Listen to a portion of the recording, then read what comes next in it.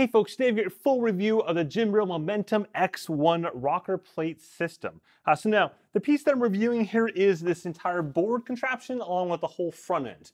The trainer that's on here is just a standard Wahoo Kicker core. That's not part of this. So the X1 is a motion platform. The idea behind this being to add motion while you're riding on the indoor trainer, which in turn reduces fatigue, especially for the longer indoor trainer ride. Now, in the case of the X1, it's got 4 different directions of motion, which is more than most rocker plates typically have. The first direction is it can go front and back, so it can go, fore and aft like that. The second is that, like most rocker plates, it can tilt side to side. So I don't have any body weight on it yet, but I'll show you in just a second.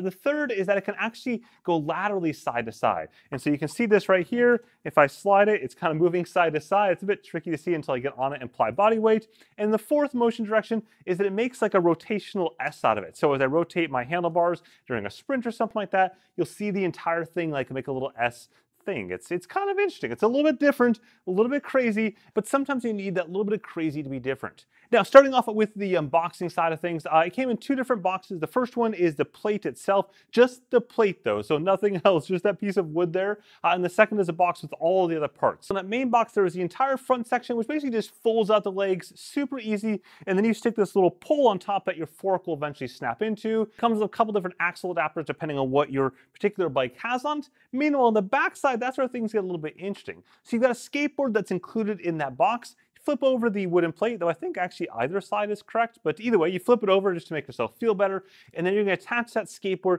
into the center of the wooden plate. Now in this case, there are no pre-drilled screw holes, so you do have to do that yourself with just a screwdriver using the sharper screws they provided. No big deal, but I'd like to see those like at least markings on there so I know I had it in exactly the right spot. Be kind of handy. The next piece is to flip it over, this time for reals, because you've got the wheels on the bottom of the entire plate, and you're going to go ahead and get your trainer situated onto it. The company says they support all the major smart trainers out there, so Tacx and Wahoo and Ceres and Elite, and basically they have a giant list on their site. And in fact, they say if you have a trainer that somehow doesn't fit this, to go ahead and contact them and they'll just make it work somehow. Also, they say not to put rollers on it. I thought that would be kind of obvious that you wouldn't try to put rollers on top of this whole crazy contraption, but people do stupid things with indoor bikes all the time. So there you go. Anyways, once you've got your trainer on it and leveled off, then you're going to go ahead and add these brackets. Now with the brackets is just like before, you got to take the screwdriver along with the sharp screws that go into the board, whereas most other rocker plates these days have kind of pre-cut holes, and those holes will ultimately hold the strap. So in this case,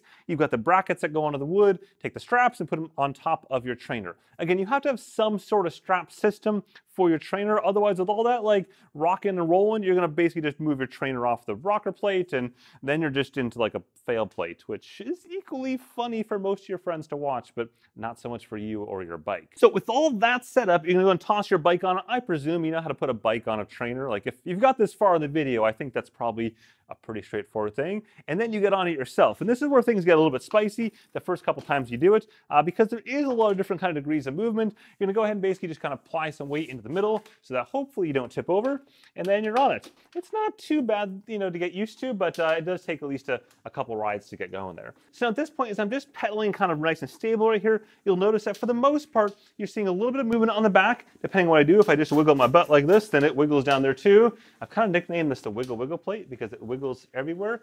It's worthwhile noting there's 2 different spring options you can buy. In the case of this one, they sent me to try out the lesser tension springs, so that means that it's going to have more wiggle movement, but they've also got a version that you can get with the higher tension springs, probably more for riders like myself that are a little bit taller, bigger, whatever the case is, so it's not quite as much wiggle, but something to keep in mind when you're watching this video, that I am on the more wiggle version as opposed to the less wiggle version. So with that said, if I go ahead and just kind of like tilt side to side here. It's a bit tricky to tilt without showing you the other things, but if I tilt, you can see that it's tilting the entire rocker platform in the back there. Pretty normal. But what it's doing with that is also, when I tilt, you'll see my handlebars automatically rotate because there is rotation on the front there, which will be important for later on in just a second. And hey, a quick note, if you're finding this video interesting or useful, now's a good time to whack that like button. It really does help with this video and the channel quite a bit. The next bit is I do go front and back. So if I just kind of sway like this, you can see I'm moving front and back. Again, something we've seen on the Ceres MP1 rocker plate, but isn't as common on a lot of the home build ones. And then the last bit is this entire like S thing that happens as I start to increase my power here. Getting better gearing. So if I start going up a bit of a loose sprint, then you'll see that the entire platform kind of does this little like snake movement. And that's because I've got lateral movement up in the front here. So this actually goes side to side. There we go. And of course, that's not at all natural. Like, no logical person would sit there and go like this on a trainer. It just doesn't happen. So if you see that in other reviews, they're just kind of joking with you. But what you're looking for here is, if I'm riding along, if I increase my power, get nice and stable, what does this feel like? And when you look at this, you see there's a little bit of backward sway in the rear, which is normal because your rear tire, if you were to look behind you, is actually moving a little bit side to side. In the front, as I shift my weight, I get that movement and the rotation of the handlebars if I were to need it. Now, it's worthwhile noting there's no steering support in-game for Zwift today. The company says that working on that, this piece down here, that little pole right there, will essentially get swapped out with one that supports steering electronically, transmitting to apps and whatnot allow you to steer. So just kind of watch right here. Again, if I'm just pedaling along like this, relatively steady state, doing maybe an erg workout, just doing my own thing in Zwift, you can see just that slight bit of movement. If I go ahead and I add a little bit of power to this, nothing like a sprint quite yet. You can see a bit more movement on the back, as well as laterally side to side. And then if I go into a full-blown sprint,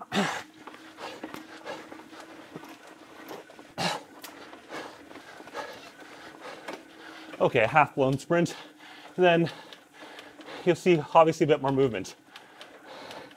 The gearing, I'm better in the gearing this time around. Okay, time for one more little sprint here.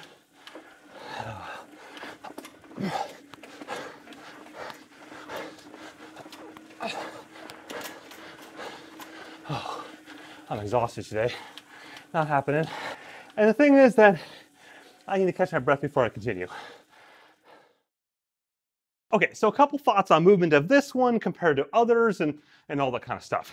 So if we talk about like the directions of motion, right? So in the case of the Gymrail unit versus something like the Ceres MP1, which is a bit cheaper, it's about $1,000, $1,200, 1,000 euros on sale right now. It's been on sale forever at this point.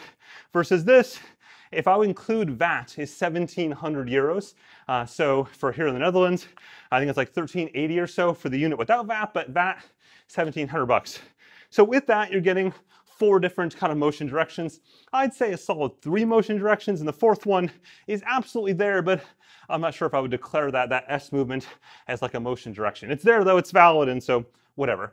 Versus on the Ceres MP1, you've got front and back, and you've got the side-to-side motion, which is great. It's very, very functional, and thus you're spending less. You're spending $700, 700 euros, whatever it may be, less than 1,000 bucks.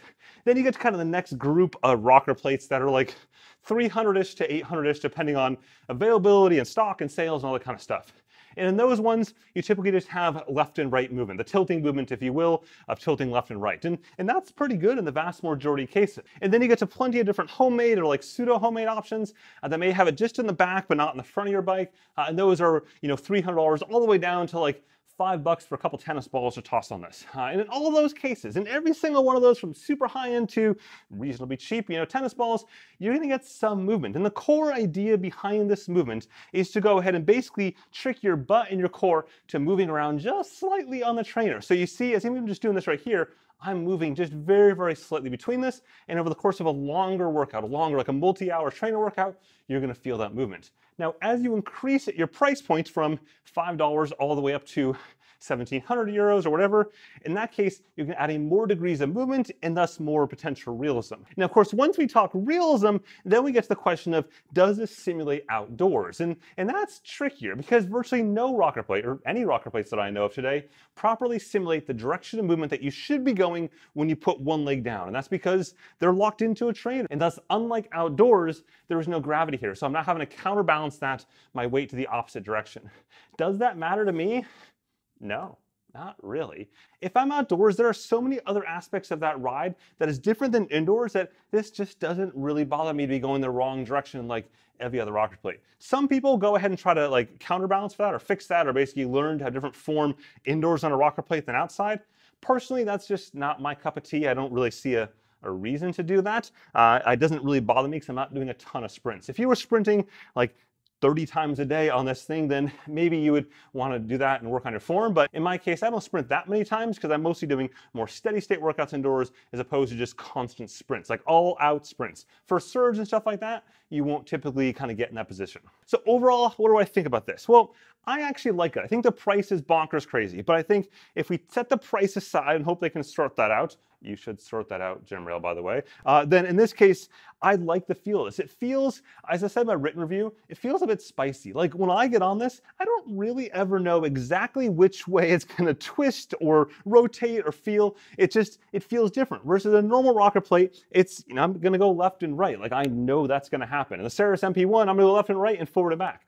But with this, with the rotation and the whole like S thing back there like this, you never quite know when you're riding along, when you add that acceleration, what precisely it's going to do. And so it always feels a little bit different, just kind of like riding out on the road. You know what it should do, and it generally does what it should do, but it just feels, like they said on the website, it feels a bit more natural, to use one of their cliched marketing terms. And if I compare all the rocker plates out there, this one feels the most alive compared to everyone else, for what that is worth. Anyways, hope you found this video interesting or useful. If so, go ahead and like that like button at the bottom there or something like that. Or hit subscribe for plenty more sports technology stuff. There is a bunch of cycling stuff coming up over the next little while here with the Tour de France and Eurobike. All the things are happening over the next couple weeks.